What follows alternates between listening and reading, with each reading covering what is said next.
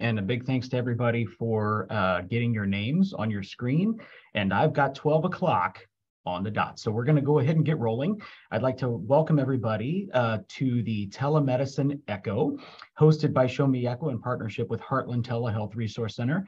And I'm Joe Kingsbury. My title here at NTN is Echo Hub Recruiter, but for the next couple of months, at least, I will be helping to support this Echo in the coordination role just for a little bit until we get somebody trained up to take the reins permanently. So I'm happy to be with you, and I'd like to go ahead and pass the torch to your facilitator, Molly Brown. Molly. Thank you, Joe. Yes, welcome everybody. Sorry, my computer. Welcome to the Heartland Telehealth Resource Center, Oklahoma State University Center for Health Sciences, and Missouri Telehealth Network Telemedicine Echo. As Joe said, my name is Molly Brown. I am the director of the HTRC, and I have the privilege to moderate the session today. I would like to ask everyone on the Echo to rename your Echo screen name if you haven't already. You can click on the three dots in the upper right corner of your picture, and you can click rename. If you are calling in, please let us know who you are and we can document it.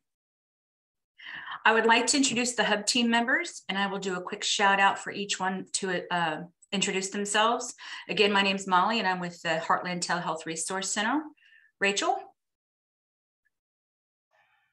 Hi, everybody. I'm so excited to be with you today, and we're kicking off this Echo again for this year. I'm Richelle Marting, the director of the Missouri Telehealth Network and Show Me Echo program.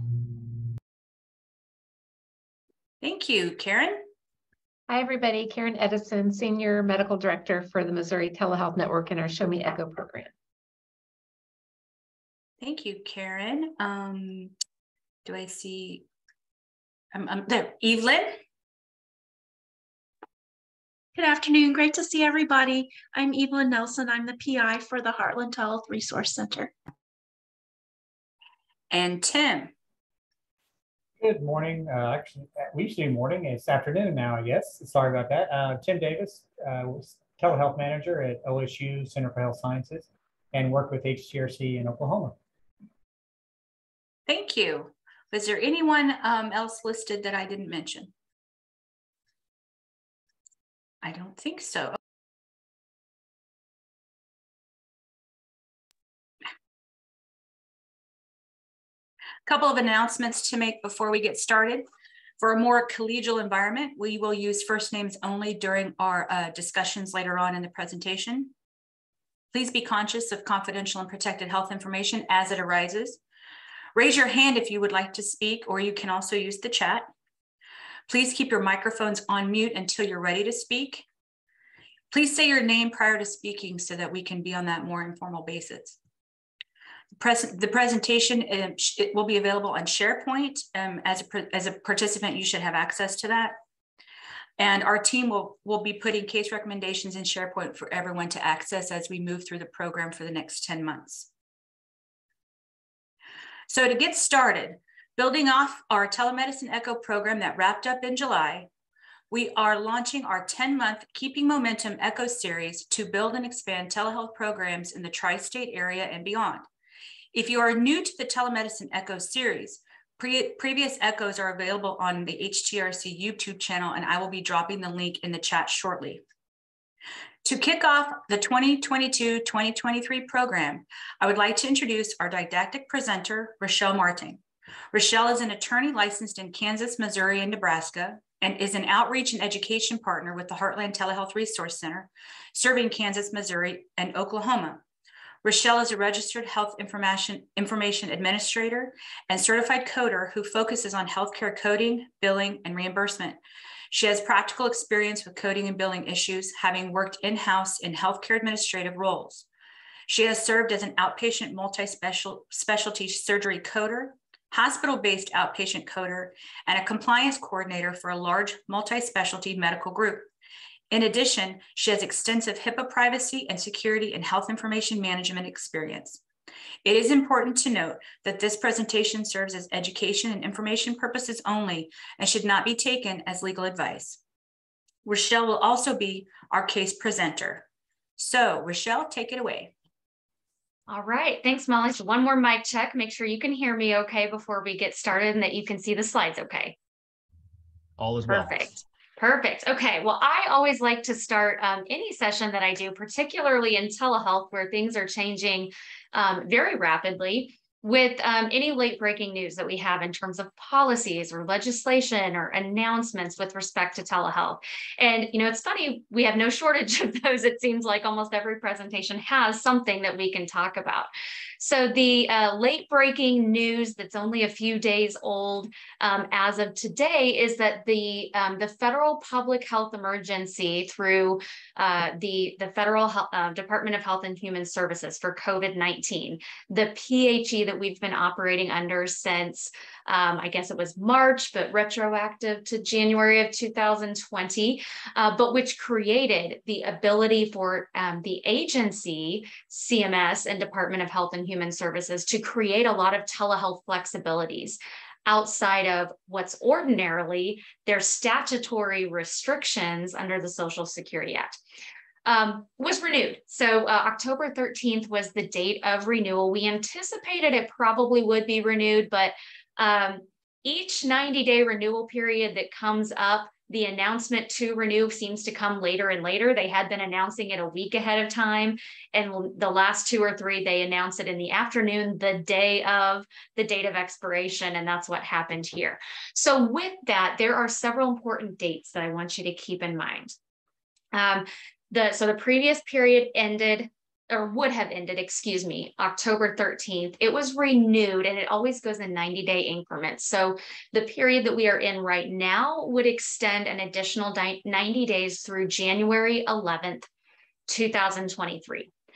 With that extension, there are several other important dates. One of them is November 12th, next month. And the significance of mid-November is that last year, the Federal Department of Health and Human Services sent a letter out to the governors of each state committing to giving advance notice before they would allow the feds would allow the federal PHE to expire. So if we're looking at a January end to the current 90-day period, 60 days prior to that's going to be mid-November. So here in a few weeks, you know, we may have an announcement that everybody needs to start preparing for the end of the PHE. If we get into December and we don't have that, that might be a signal that we've got an additional 90 days potentially after that.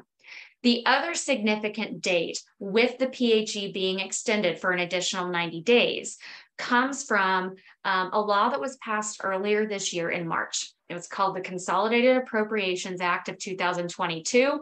That's a mouthful. You don't need to remember the act, but what is important in that act, which was a budget bill, is that it extended many, but not all, of the telehealth flexibilities that we have available to us during the PHE by statute to go on for 151 days after the PHE ends. So with a at least January 11th, 2023 PHE date, that gives us at least until January 11th, 2023, when many of those flexibilities will continue. So stay tuned. There's actually another bill that I'll talk about that might impact that end date for some of the flexibilities as well. Well, here it is. I thought it was going to be at the end. I've got it right here at the front. That kind of third piece that it has an important date to it is a federal piece of federal legislation that I want to emphasize has not passed and become law yet, but it has passed the House. It's waiting to be heard and potentially passed by the Senate.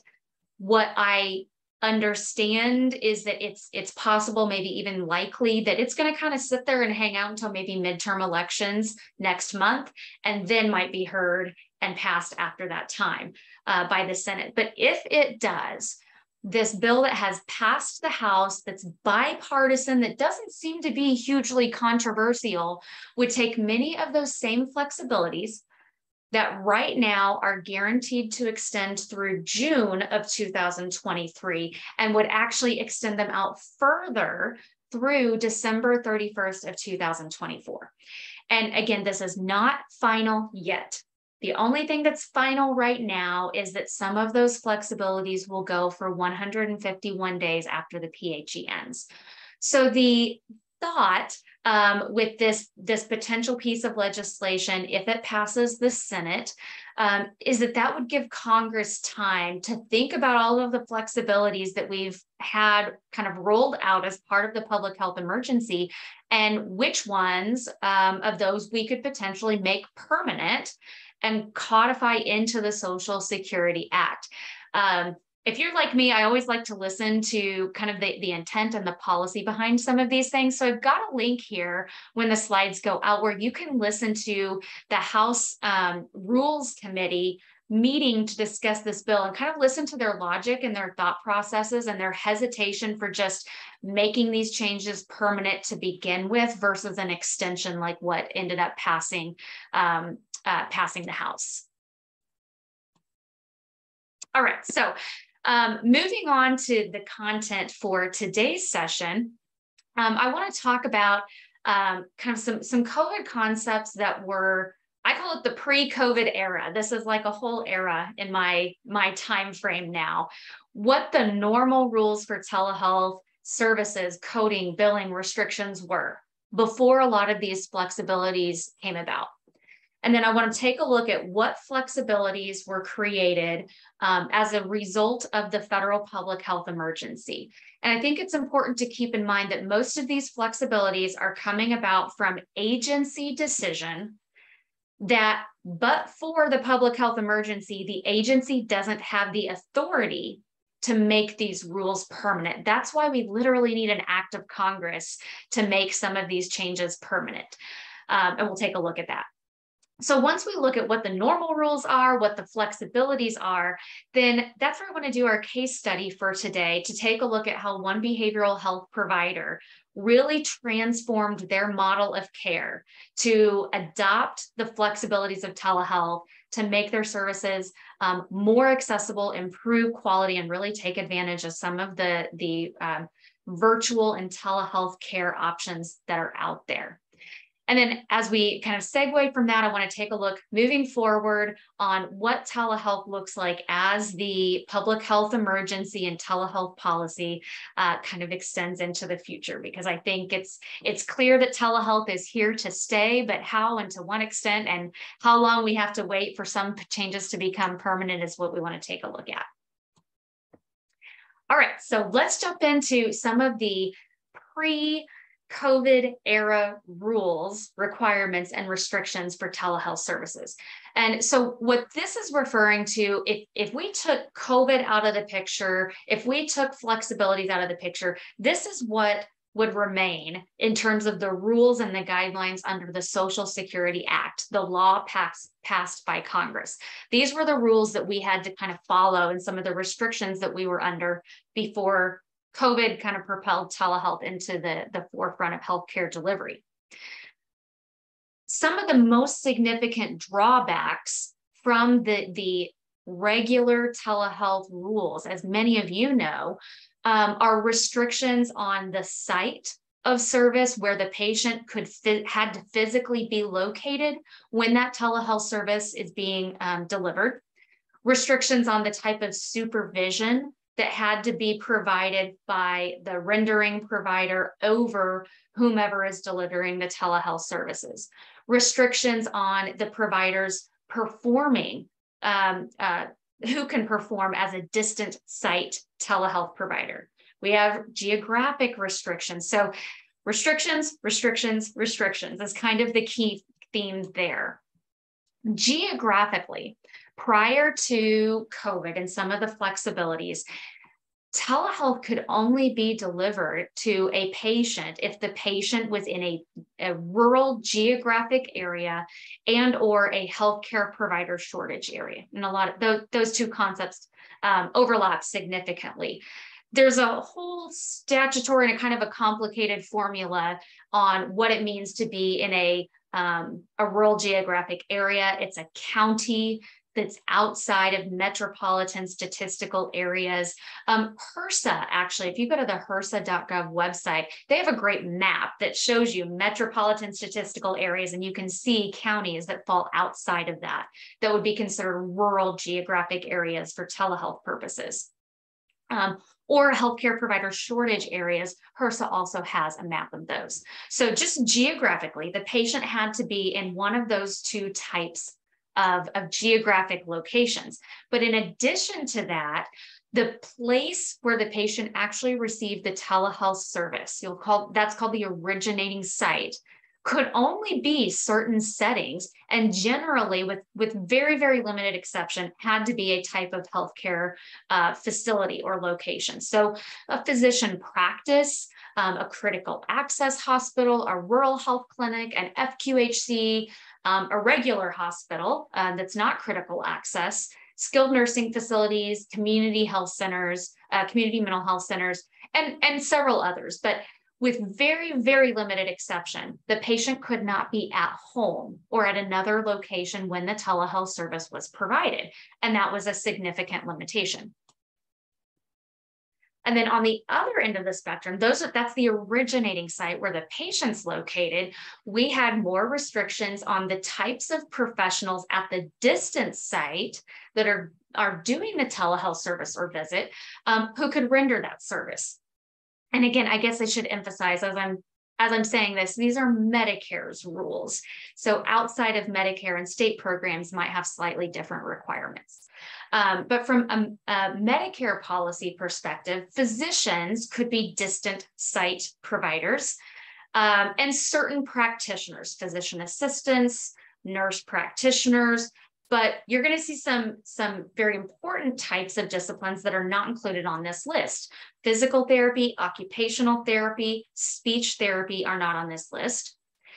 Rural health clinics, FQHCs, and critical access hospitals as distant site providers are not on this list. So those were some significant limitations, even in rural geographic areas. The type of communication technology, for the most part, with very, very limited exception, had to be real time, so live, two-way, audio and visual. So for the most part, prior to COVID, audio only communications were not covered as telehealth services. There had to be a visual component. And so I think part of the rationale for requiring the patient present to a healthcare facility in a rural geographic area is the idea that maybe outside of those healthcare settings, there may not be sufficient bandwidth to facilitate that video component of the service. So this is my attempt to illustrate that during the PHE, we're trying to kind of fix and repair some of those restrictions so that telehealth services were more accessible for a lot of reasons. Of course, at the beginning of the PHE, there was a strong desire to reduce any kind of in-person, face-to-face contact and potential exposure to COVID-19 that was not necessary. And so we made available telehealth services in different ways that we've never had accessible through the Medicare program before. And we're essentially trying to take some of those restrictions and those limitations and open them up within reason while we continue to provide quality and safe patient care services in a totally different format than we had been used to. So some of those changes that opened up during the public health emergency were adding the patient's home as an eligible originating site. Huge flexibility, whether we were within or outside of a rural geographic area. The patient from the comfort, safety, privacy, and convenience of their own home could now access a telehealth service, eliminating the need to present to a clinic or a hospital where they may increase the risk of exposure. Another huge one to open up the door to access these services during the PHE was an elimination or sort of a waiver of the rural geographic area requirements. So in cities and communities, it may have even been more important during the beginning of the outbreak that folks in metropolitan and urban areas did not have to go on site to a healthcare facility where there was a greater chance of potential exposure to the virus. Anyone, anywhere, as long as all other requirements are met, could have access to telehealth services under Medicare. Considerably broadening the scope. So one of the restrictions, I guess I should have added to my list, is there is a list of CPT codes that can be provided as covered telehealth services under the Medicare program. And that list went from about this long, this is my very scientific measurement of it, to several pages of an Excel spreadsheet with CPT codes that began to be covered as telehealth services during the PHE. So we considerably expanded that list on a sort of temporary flexibility basis. And then we also expanded who can provide, as the distant site provider, those telehealth services. RHCs and FQHCs were added as eligible distant site providers. So that's been a huge plus for those types of locations that previously could only be the facilitator of a telehealth service where the patient presents and a distant site provider renders telehealth. Now they could reach their patients at home, and that could be an RHC visit or an FQHC visit because they were eligible to bill as distant site providers. I want to add highlight one piece there. In the Consolidated Appropriations Act that was passed in March, it was the law that extends a lot of telehealth flexibilities, including this one about distant site providers, for 151 days after the public health emergency ends. It includes extending the ability for patients at home or any other location, not just home. It could be a retail clinic or a parking lot at the grocery store, to access telehealth services for 151 days after the PHE ends. And it also would continue to allow RHCs and FQHCs to continue to bill as distant site telehealth providers through that June of 2023, or that's kind of a ... because if it extends again, that time period will continue to extend out an additional 90 days. But what it did not do is capture critical access hospitals. So they, as of right now, the day that the public health emergency ends, critical access hospitals would no longer be able to bill as distant site telehealth providers. Where I have found that comes into effect most often are critical access hospitals providing some of their outpatient therapy type services to patients at home, billing as the distant site provider, and that flexibility would no longer be available at the end of the PHE. It also, some of our flexibilities would allow those three disciplines that I highlighted: physical therapy, occupational therapy, and speech therapy, as well as any other provider who is enrolled under the Medicare program and who can bill for their professional services, can right now bill as distant site telehealth providers. So it's significantly increased options and flexibility in that way as well. Certain services, not all of the CPT codes on that telehealth list, but certain ones can be delivered in an audio only format. And if you're curious which ones are eligible, if you go to cms.gov, I can almost walk you through this decision path by memory by now, but in the top left-hand corner, there's a link for Medicare. Scroll to the very bottom of that site, you'll see a link for physicians.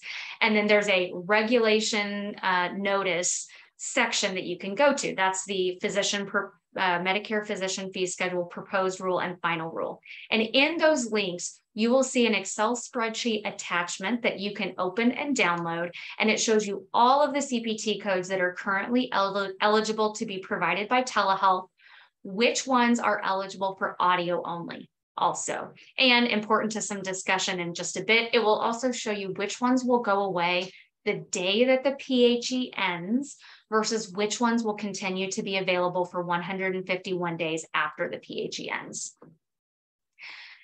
During the PHE, we also had a reduction in provider supervision requirements. So what I mean by that, by provider supervision, is that if in the model of a physician who is supervising maybe a registered nurse, and in the in-person clinic setting, if a patient came in to visit with the nurse for a blood pressure check, something that didn't necessarily require the physician to actually be in the room during that visit, that could still be reported as a quote unquote nurse visit, like a 99211, under the name and number of the physician if certain incident to and supervision requirements are met.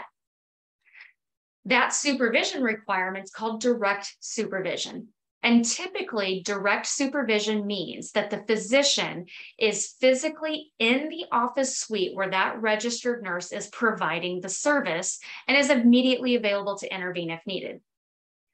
That concept didn't really work well with telehealth and with the PHE because doctor may be at home quarantining, but could intervene during a telehealth service by simply clicking on a link and joining the session to be immediately available if needed. Or the nurse may be at home at quarantining or for whatever reason, but still healthy enough to help patients. And doctor and nurse may not be physically in the same office suite.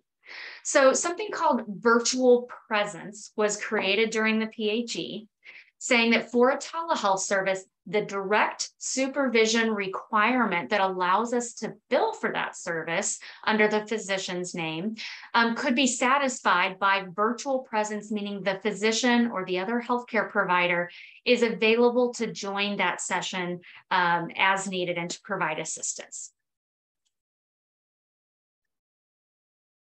Thank you, Richelle. We did have one question in the chat that maybe we can go ahead and address prior to moving to the case study.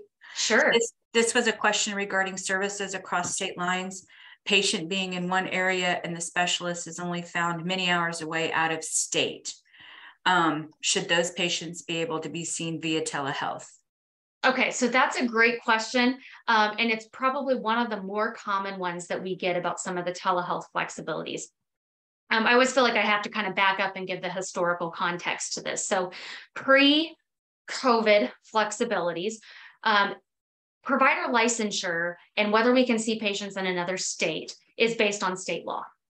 And so the state law and the licensing board of each state determines when you can practice medicine or other healthcare disciplines in that state. A lot of states even have laws about telemedicine, and that when a telemedicine service is being provided, that the provider needs to be licensed in the state where the patient is located. So that's kind of our general or our default rules. Then when COVID came about, one of the first flexibilities that Medicare issued was a payment rule, not a licensing rule, but a payment rule that said, even though Medicare typically would also require that the provider be licensed in the state where the patient is located or follow state licensing rules, that for Medicare payment purposes, the provider could be paid for a telehealth service regardless of where the patient was located. So that really was just to open up the door for payment rules so that once the states created their emergency declarations that allowed their state agencies to create flexibilities, and those agencies created flexibilities allowing providers to see patients across state lines, Medicare said they would pay for that. So most of the states at Kansas, Missouri, and Oklahoma that we have here, their state emergency declarations have ended. So those flexibilities to see patients within the state where the patient's located and not be licensed in that state have really gone away. But there are interstate licensing compacts. Kansas has an expedited licensing process if you're just getting licensed as a telemedicine provider within the state of Kansas that providers can utilize. But the big picture answer to that is, by and large, yes, the provider needs to be licensed in the state where the patient is located, unless they're part of an interstate licensing compact, but they do need to be following that state's licensing laws for their particular profession. Thank you very much. You're welcome. Okay, so now we're going to move into the case. As I mentioned earlier, Richelle will be presenting a case to demonstrate how a long-term care facility transformed services to build a sustainable telehealth model. In this case, the facility was focused on mental and behavioral health. The facility has been de-identified and agreed to share their story. All right, thank you for the introduction. So this is, I think, such a fascinating way that this group of providers that works with long-term care communities to deliver the specialized services of psychiatric and behavioral and mental health care that maybe the long-term community doesn't directly have access to or expertise within their facility, or their medical director, the providers that come in to handle the more common medical issues don't have necessarily within their area of expertise. So that's what this provider group did pre-COVID. And they did some really interesting things as these flexibilities came about to make sure they were able to continue to provide care and services and access to their specialized care, despite some of the unique nuances that came about during COVID, and do so in a way that set them up for success, even when the PHE eventually ends, knock on wood. So let me tell you a little bit about this provider group. It's a group of professionals that would contract with long-term care communities. And the long-term care communities recognize that they're getting paid by Medicare and Medicaid, to holistically take care of the patients, but maybe didn't have access or expertise to that psychiatric, mental, behavioral healthcare component, that they could really do a better job taking care of their patients if they had access to that expertise. And in comes this particular provider group, and they focus on long-term care and working with those individuals in long-term care. So they're contracted with these facilities, but they're not employees of the long-term care community. They've got everything from licensed clinical social workers to registered nurses to psychiatrists, psychologists, all along the spectrum of mental and behavioral health providers available. So I want to look at their pre-COVID model. Prior to COVID, their services were generally directly in-person, face-to-face. So they would have that social worker or registered nurse or psychologist or psychiatrist, go on site to the communities, and patients who were needing evaluations or needing follow-up for mental behavioral health conditions at that time could meet with the providers. The providers would have interdisciplinary team meetings physically in person on site at those different communities. So there's certainly some advantages to that. The drawbacks, of course, that requires travel to the various communities they serve, which reduces the amount of time that they had available to actually see and help take care of patients. Because of the pre-COVID rules surrounding the delivery of telehealth, in the instances that they could have delivered telehealth, they were limited to only being able to see patients via telehealth if the facility was located in a rural geographic area. So their communities in kind of a metropolitan area didn't even have that ability to be seen virtually. The staff, in the instance that they did have a virtual visit, the staff at the facility would present the patient for the service. So that's the idea of the originating site. They may have a nurse, presenting or in the room to present the patient to the distant site social worker, psychologist, or psychiatrist.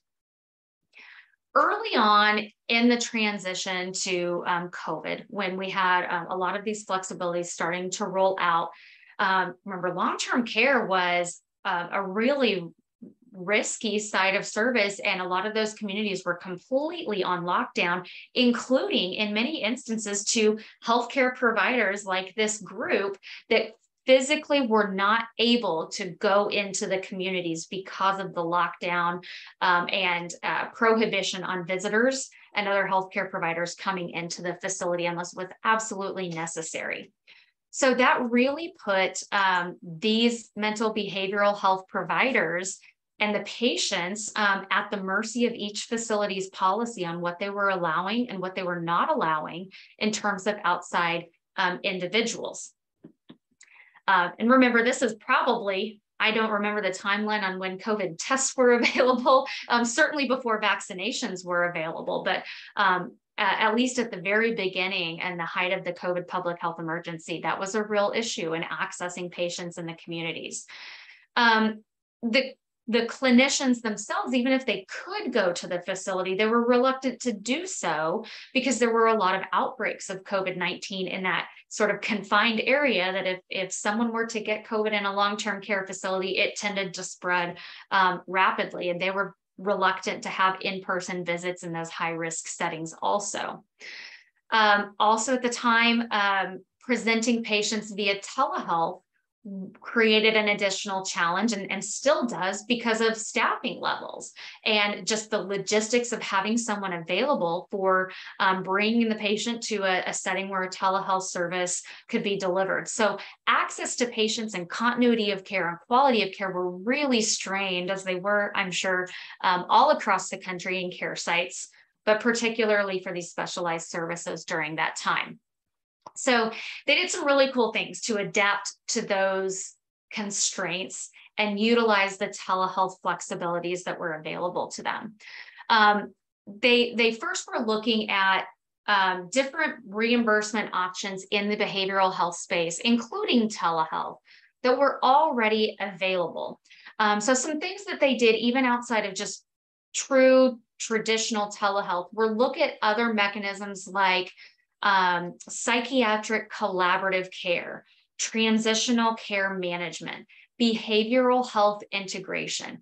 These are models and services that had already been created and covered by Medicare that were really designed to help manage patients in a non-face-to-face way.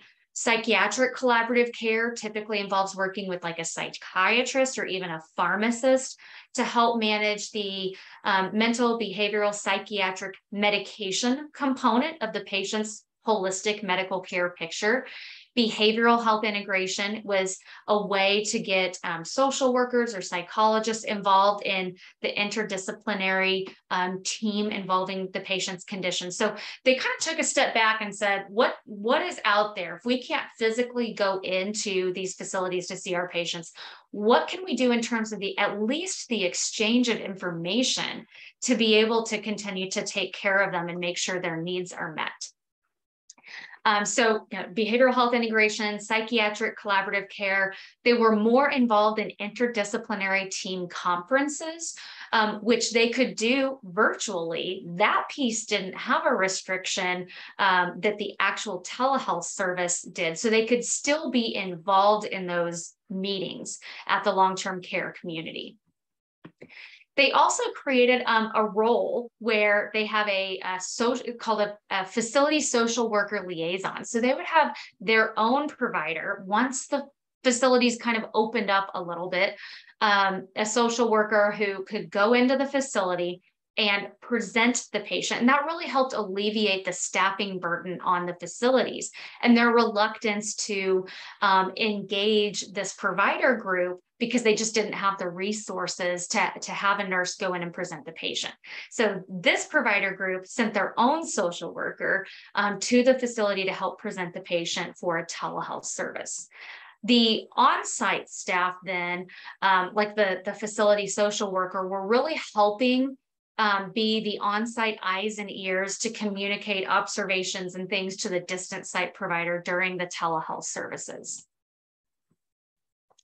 So what they found as a result of using some of these alternative care models, telehealth, and utilizing the flexibilities they had, creating the social worker, and stepping back and when they were really restricted in any way from going into the facility or doing telehealth, to take advantage of non-face-to-face, non-telehealth services like care integration and care management, they saw some really cool outcomes that they didn't necessarily expect. They were noticing decreased wait times for their visit, meaning a patient who needed a psychiatric evaluation or needed an initial consult with a mental or behavioral healthcare provider, they could do it much quicker because they weren't sending those providers physically out to each location. Instead, that time could be used to get more patients in during a day and get their evaluations and coordinate with their on-site care team. they actually found that by doing telehealth and by being able to be part of the interdisciplinary team, sometimes virtually, that they were actually doing a better job coordinating care than when they were on site. Because when they were on site, it may not necessarily be the days and times that the interdisciplinary team was meeting, or other important providers may not be there at the same time, but this let them do that all virtually, and there was actually better communication, better outcomes, better coordination as a result of their move to these virtual care services. Patients were happier. They liked being able to have the visit from the comfort of their room. They liked the privacy of that. They liked the quick access. Having the on-site social worker helped alleviate any technological challenges that the residents at those long-term communities may otherwise have had. Just generally noticed that patients were doing better having that person to talk to when they needed them. Taking the step back to see what other Medicare services are already out there, despite the telehealth flexibilities during the PHE, like psychiatric collaborative care, behavioral health integration, chronic care management, and those types of services. They were creating a model that will allow them financial stability and sustainability after the PHE ends. So when and if some of these flexibilities, like rural geographic area restrictions going away, if that comes back after the PHE, they've got a response to that. They've got a plan for how they can continue to take care of the patient's conditions for psychiatric, mental, and behavioral health, without necessarily relying on those flexibilities to continue. So both financially and just their care delivery model enables them to continue this, not only after the PHE, but when those flexibilities end. So moving forward, I want to kind of take that case study and how that can translate outside of this particular provider and what they've done before, during, and what they will be doing after the PHE, and give kind of some tips and suggestions for you all on what that might look like as the PHE, again, knock on wood, if you've got it, eventually winds down. One of this, I guess, the bigger picture suggestions that I would have is to do what this provider group did in realizing what flexibilities that we have grown so accustomed to now for 2.5 years that feel permanent, but they're not. What are we relying on that could go away? And if it could go away, what's our response going to be if that flexibility is no longer available?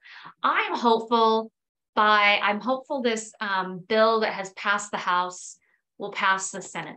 I'm hopeful that would mean those flexibilities get extended through December 31st of 2024.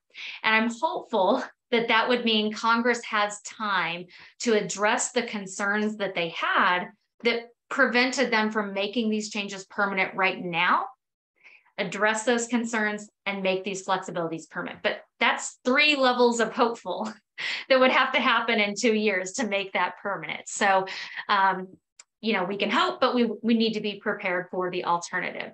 So moving forward, a couple of things that you can do is evaluate your current services and what Medicare programs, codes, services, benefit categories are already there that describe things that you're already doing. I've also found in a group like this behavioral healthcare provider, they may have been doing some things already and doing the work and pretty much documenting the work for services that could be separately coded and billed, but they didn't realize it's a separately billable service. For example, advanced care planning, depression screening, alcohol or substance abuse screening. Those are things that are already available that could be options. If you're doing it, we want to make sure we're capturing the work to provide those services already. And many of those can also be done in a telehealth or in a virtual format. virtual check-ins, something that it's not a telehealth service. It's not under the telehealth benefit category of Medicare, but it's a type of virtual service that you can check in to see if a patient needs to present in person for a visit. And it could potentially be separately reportable under certain circumstances. Care management, chronic care management, transitional care management.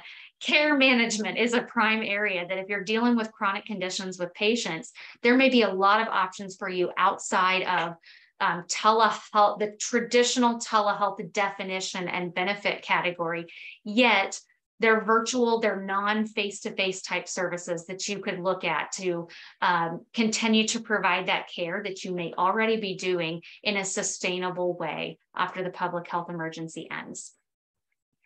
I think it's important to think about what changes you have made during the PHE with respect to telehealth.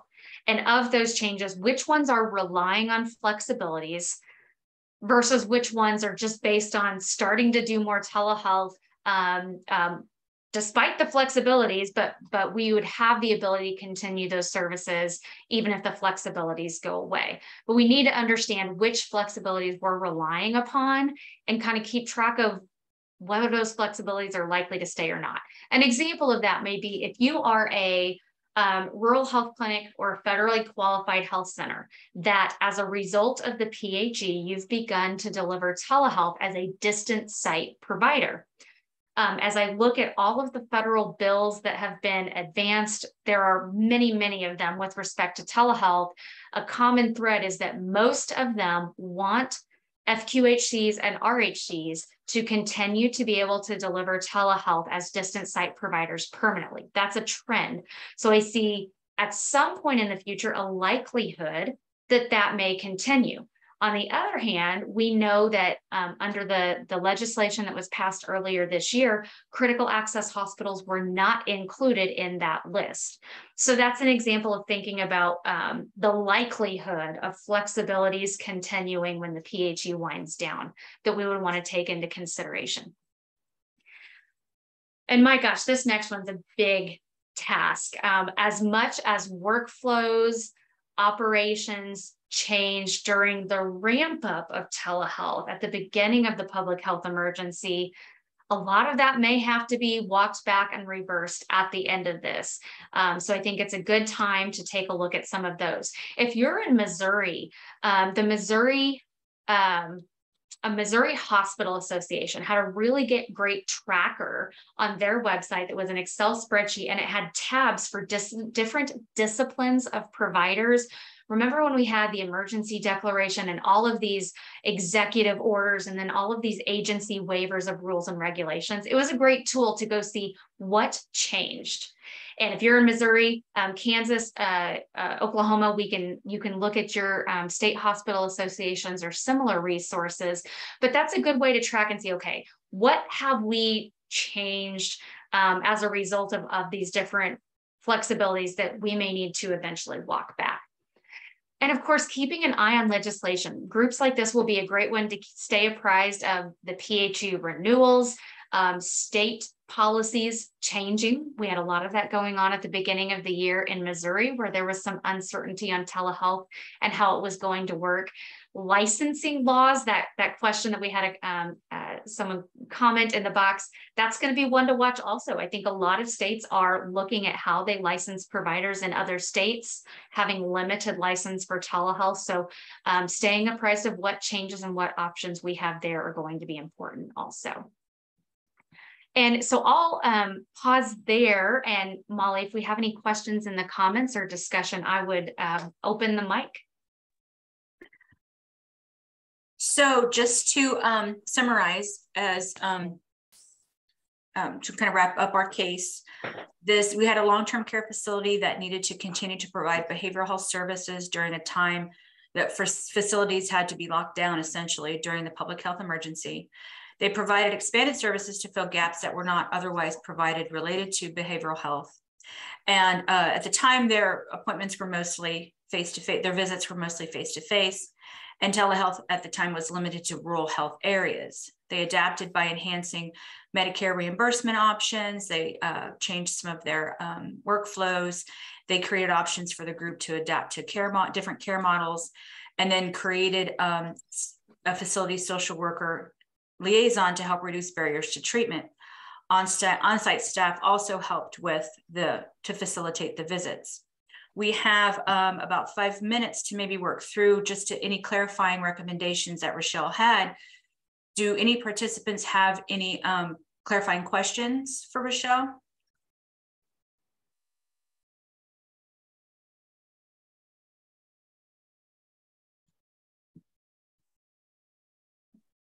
All right, I'm not hearing or seeing anything from the hub team to either contribute or maybe. I did have a question. I just kind of, I think I was a few minutes late coming on board. And so when we were going over the public health emergency dates for what's been renewed, is that for all states, or which states was that applicable to? Yes, thank you for that question. And it was a very complicated web of different emergency declarations, because we had the federal public health emergency that allowed federal agencies certain flexibilities during the emergency. That's the one that's been renewed. So that's the one that allows us to continue to provide Medicare telehealth services, relying on these flexibilities in telehealth to Medicare beneficiaries until the point when the PHE ends, and in some instances for at least 151 days after. Missouri, Kansas, and Oklahoma's state emergency declarations have all expired. Thank you. And with that, Richelle, we did have a comment and question in the chat earlier about a little bit more clarification to where to find that PDF file that you mentioned as part of CMS. I think there was a couple resources mentioned. I did drop some in the chat box from your slide presentation, but I think there were a couple more that you mentioned that we could help a little bit. And I think I'm looking at that comment. That was Jennifer. Is that referring to the list of covered telehealth services? Yeah, you said there was a list that said what was going to go away, what would be audio only, things like that. Yeah. Help me. All right. I am happy to walk through that. Yes. Can everybody see? You can see the screen, my browser. Okay, perfect. So I'm just on cms.gov, and I'm sure there's 100 ways to get here, but if you click on Medicare here, I'm going to scroll down to the bottom. They have provider types. I'm going to click on physician, because it's not limited to physician in the sense of MD and DO, but it's under the Medicare physician fee schedule. So that's why I'm clicking on physician there. And if we scroll down to physician fee schedule, and then PFS, that's physician fee schedule, federal regulation notices. You could go to the 2022 final. The F means final, the P means proposed. So if you want to look at what we have in place right now, you could pull up the 2022 final. If you want to look and see what is proposed that we should have a finalized rule on in the next 3 weeks, that'll be the breaking news at our next session probably. You can click there and you're going to scroll down. This is the actual proposed rule document from the Federal Register, and then all of these attachments go with it, and there's a list of telehealth services. Okay, so we've got the codes that are covered as telehealth services, short description, their status. So if it's blank, that's a service that's permanently covered as a telehealth service. So if we go to like office visits, for example, permanently covered, or if I filter that, things that are services that are only available through the end of next year, you can see those that would end the day the PHE ends are these categories. And then column D shows you if they're eligible for audio only. If it doesn't say yes, I mean, it's a well, growing list, I guess, but if that's blank, then you have to have audio visual telecommunications technology to render that particular service. And Medicaid may be different than Medicare, right? Because that's exactly right. Medicaid says, yes, it has to be AV, or Medicare may say it can be audio only. That's I mean, that's a great point. And even commercial payer policies can be different from Medicare and can be different from Medicaid. Missouri, for example, the Medicaid program allows any service that can be rendered in person could be delivered as a telehealth service. There's payment parity. So every state's Medicaid program can have their own policies on this as well. Thank you for walking us through that, Richelle. I think that's very helpful. We have just a few minutes left. Was there any other comments related to recommendations or any ideas for the case study that was presented? I will quickly remind everyone, they evaluated their current coding and billing options. Evaluation can be very valuable in your clinical setting anyway, just to see how things are flowing, especially as you start accessing resources to find out what's going to happen after the PHE ends. Understanding what changes you've made during the PHE and then what changes were based on flexibilities versus those that were based on existing telehealth rules. So having that second plan in place for those changes that might occur if a flexibility does go away and it's not made into a permanent solution. Look at your workflows. What would you need to change if those flexibilities end? And then keep an eye on legislation. With that, I did put, we have a national partner, the Center for Connected Health Policy. I put their website in the chat because they also keep national, federal level updates with legislation, but also you can toggle through into your own state and you can take a look at what's happening in the state. And they do a good job keeping that updated. We turn to them often. We are national partners with them. And then Joe also put the previous Show Me Echo Telemed sessions in the chat as well. So if you want to see what we were up to last year, the last cycle, then you can go check out those topics. I don't know if there's anything else that we need to go over. Again, you can reach out to us at htrc@kumc.edu for the Heartland Telehealth Resource Center. And then also contact the Show Me Echo team if you have any questions specific to the Echo. In November, on November 15th, on Tuesday, it's the third Tuesday of the month from 12 to 1, our next session will be integrating telehealth into routine care. And so please check us out and get registered for that. Keep that on your calendar. You will see updates from us regarding that time. And if you have any additional questions, you can reach out to us. The HTRC email is in the chat as well, along with Show Me Echo. I think that's all we have. Thank you, everybody, and have a great rest of your week.